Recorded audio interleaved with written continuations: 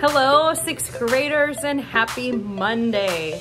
I have two really important things to talk to you about today, so listen up so that you know everything that's going on. First of all, Tuesday and Wednesday of this week, you are going to be taking your Ohio State ELA test. So the purpose or the goal, what we want from you is for you to do your best. We want you to try your best. We want you to take your time. We want you to show us everything that you've learned from kindergarten till now, how well you're doing in ELA. But the thing I want to make sure you're aware of is that when you are typing in any part of your ELA test, whether it be the notes part or whether it be the actual response part, there are two things that are happening. Number one, it is automatically saving everything you type.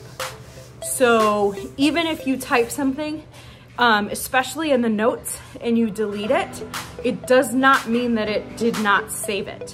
The second thing that's happening is it is running through a system, a computer system, and that system is set to look for specific words and things and phrases. And if you type something in your notes, possibly that you wouldn't type in the thing, maybe you're exercising your brain and you're just typing a song lyric or something, and it is inappropriate and it talks about shooting or something like that, it is going to flag. The Ohio Department of Education is going to send us an email, and I am going to know immediately that you were typing something inappropriate.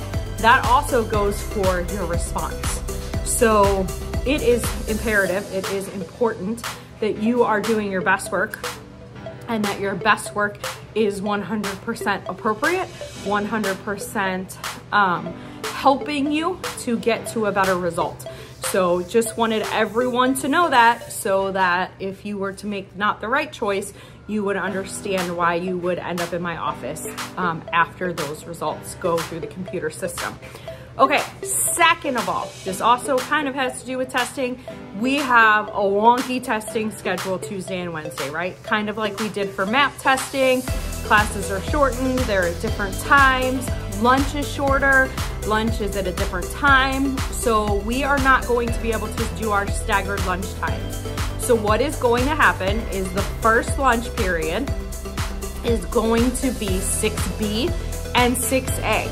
Just like it is right now, except for everyone's coming at the same time. What that means is several things.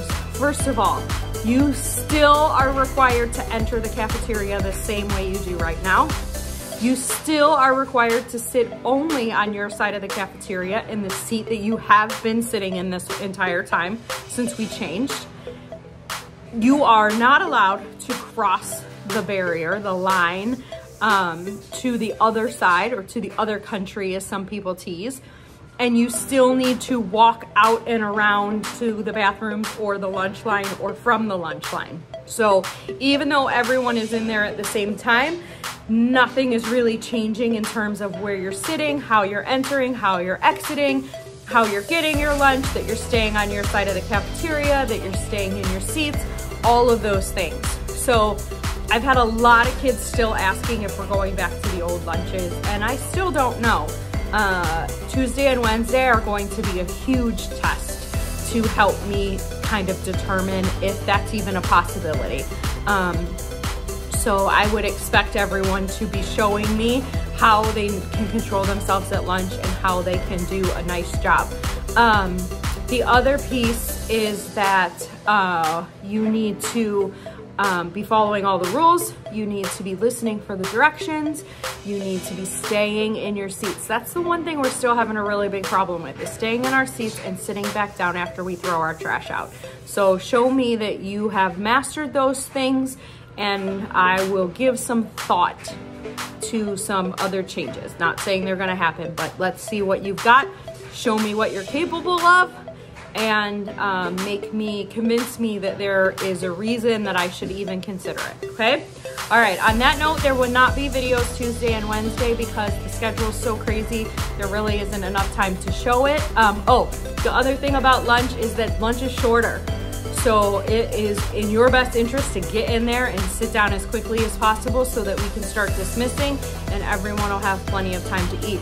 You have actually been getting a little bit more time because you've been getting through the lunch line faster and all of that. So it's gonna feel really rushed Tuesday and Wednesday. So get there as quickly as possible. Again, no videos Tuesday or Wednesday because of testing. Thursday, we're gonna do a special edition of Funny Pet Friday since I missed a few Fridays, and what better way to start spring break than with Funny Pet Friday.